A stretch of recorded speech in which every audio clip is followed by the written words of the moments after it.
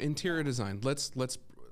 Can you lay out some of the misnomers about your industry? Because we hear it a lot of like, one, I can do it myself. It's too expensive. What's the point? Those types of things. Okay, so I have gone through my own, which I can't speak about, process of how I've developed a more efficient way of getting things done with contractors.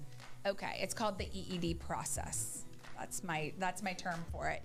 But basically what it is construction is not regulated by the state of Iowa. That's not a secret. Most disputes between homeowners and contractors, it's like 40% lawyers get paid, so they are not gonna help figure out a problem to solve the solution between the contractors and the clients.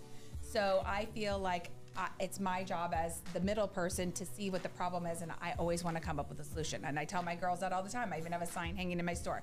If you see a problem, find the solution, right? So the problem is that since it's not regulated, it means that anybody can be a general contractor. There's no tests or codes or anything like that. You mean like I could be a general contractor? My grandma could be a general contractor. That's Your terrifying. dog could be a general contractor. Yes.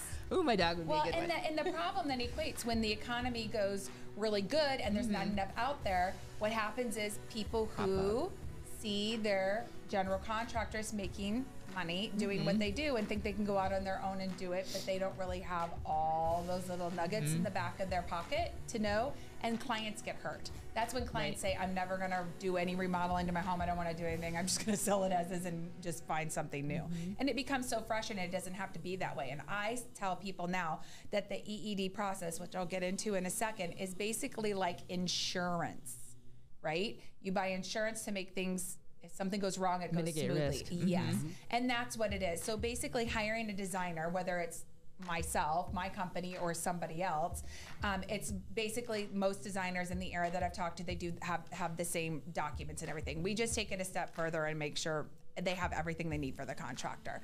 One, it's gonna protect it's gonna give them insurance, but it's also gonna protect their bottom line, which is their dollar and their budget, because instead of working off allowances, so instead of saying, I want my bathroom remodeled, contractor A comes in and says it's going to be 35, contractor B comes in and says it's 50, because you don't know where they're getting their product from because you don't think to ask those questions. It could be from the restore or it could be from Plum Supply. Like you have no idea where they're getting the stuff to come up with those numbers. So because you don't know and you don't have the documents, that creates a problem. So that's where the insurance comes in. So you get the designs done, you see the renderings, you see the visuals, you can get on board with the design and you're like, yes, this is good. We get all the things selected and everything ready to go in these documents. Then you can give those to your contractor or contractors, and you should get apple to apple bids. The only difference should be because you have all the design done, you have all the products selected, and our documents are very detailed out.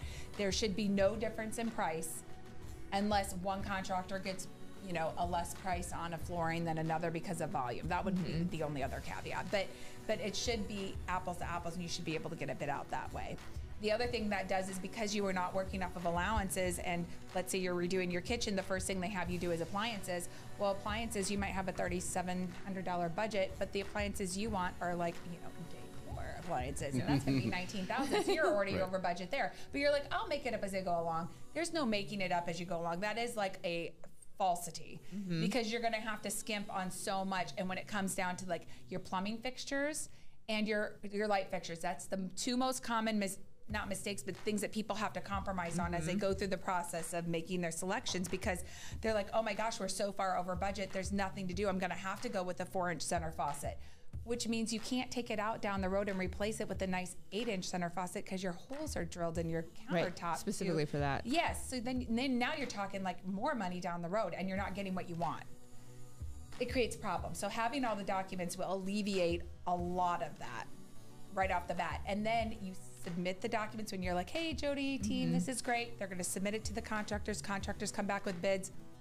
Just like we had a client come back, she's like, our budget's 120, and I'm like, well, we don't know what other people are gonna charge, so we're just gonna design it how you want it, and then we can edit from there. And the budget, and it came back at, I think, 177. So now we're all getting creative together, making like, okay, do you absolutely have to have those dining room cabinets? Do you have to have that flooring, can we do it in a different way? Can we change cabinet styles of the doors profile to bring the cost down? Like, what's important to you? And those are the decisions they can make and say, you know what, we're gonna keep everything the way it is. We're gonna wait a year, save up money, and do it the way we want to. Or, you know, we're gonna make some changes and then we're just gonna go for it. But that way they know going into it.